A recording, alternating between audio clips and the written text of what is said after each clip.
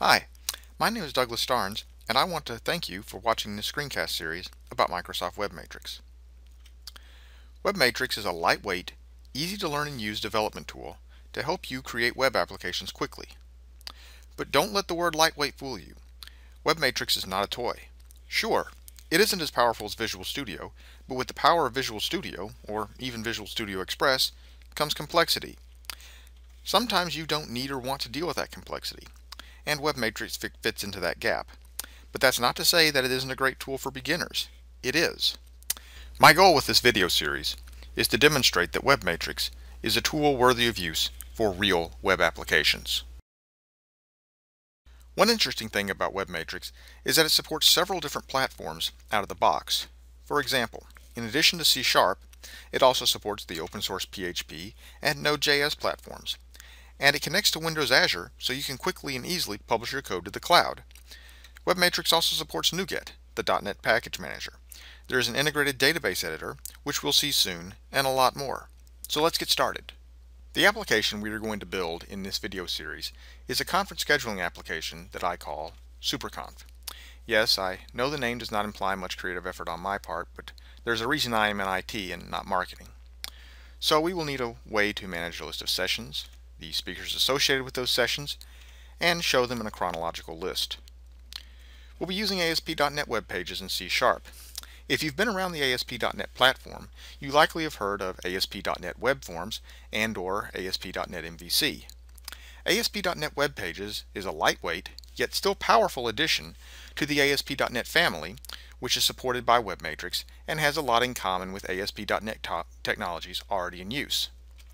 I want to point out that just as ASP.NET MVC was not a replacement for ASP.NET Web Forms, ASP.NET Web Pages is not a replacement for the existing ASP.NET stack. Each of the three has its place, and in this series we will use ASP.NET Web Pages. I've opened up WebMatrix and I'm at the start screen for WebMatrix version 3. I'm not going to demonstrate how to install WebMatrix because it's so simple. You just download the Microsoft Web Platform Installer. The link for the download is at the bottom of the screen. Search for WebMatrix and start the install. The Web Platform Installer will determine what dependencies you need, download them if necessary, and then install everything on your machine. If you're starting from a machine that has no development tools on it, this could take a while. The Start page has three options: examine existing sites, create a new site, or open an existing site. I'm going to choose the middle option, create a new site, and I will be presented with three more choices. Empty site will do what the name suggests. Create a web application project with no content. The app gallery contains pre-built web applications such as WordPress, Moodle, and Orchard that you can install. There are many more popular web applications in the app gallery. What we're going to do is create a site from a new template. Clicking on the template gallery will show this window. As mentioned, this will be an ASP.NET Web Pages site, so click on ASP.NET in the left if it isn't already selected, and then you'll see a few different templates that you can select to create some boilerplate code. Or you can do what I'm going to do, which is create an empty site.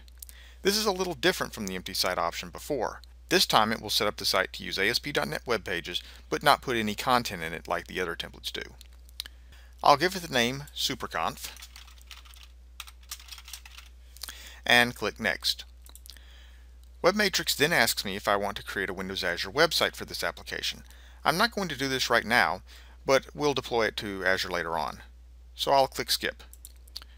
WebMatrix will think about it for a little while, download some needed assemblies, and then will show me the application in the editor. Since there's no content in the site, I'll click on the Create a New File link in the middle of the window. ASP.NET Web Pages are CSHTML files, so I'll click the CSHTML option and give the page a name of firstpage.cshtml and click OK. I'll make the text a little bigger, and you can see how ASP.NET Web Pages are more lightweight. First, the code and presentation are in the same file. This is not to imply that it is no longer important to separate logic and presentation. For smaller applications you can put them in the same file, but organize them so that they are conceptually separate. I'm going to add some text to the HTML so that we can see the page working.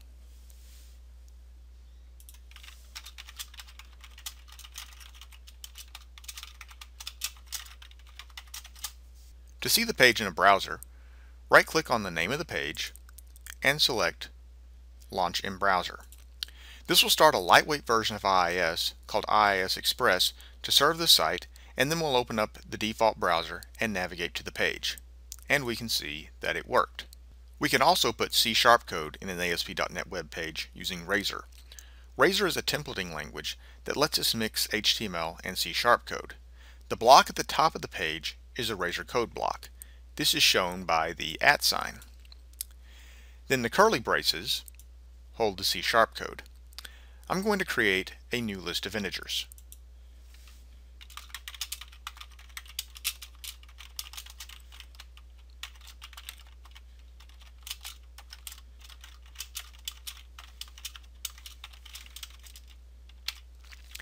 I can now access this list within my HTML by preceding the name of the list with an @ sign and even perform actions on it, such as indexing.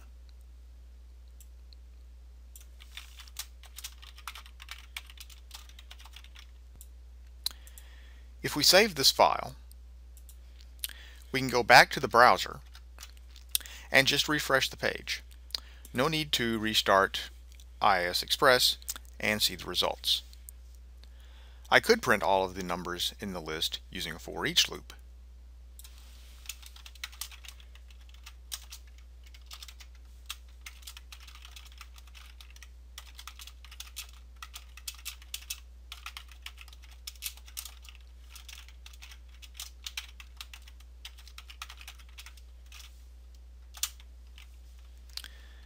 And if we save the file and go to the browser again and refresh, we'll see that it worked.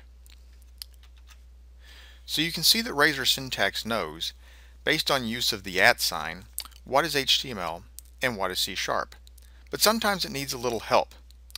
Let's say that we wanted to display odd numbers by adding 1 to each even. We could try this.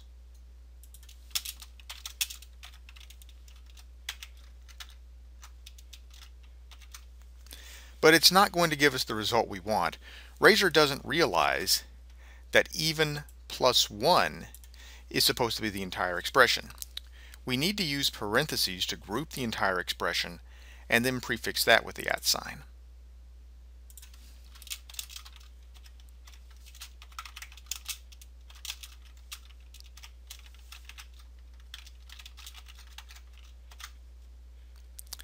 There are other special cases that we'll see later on.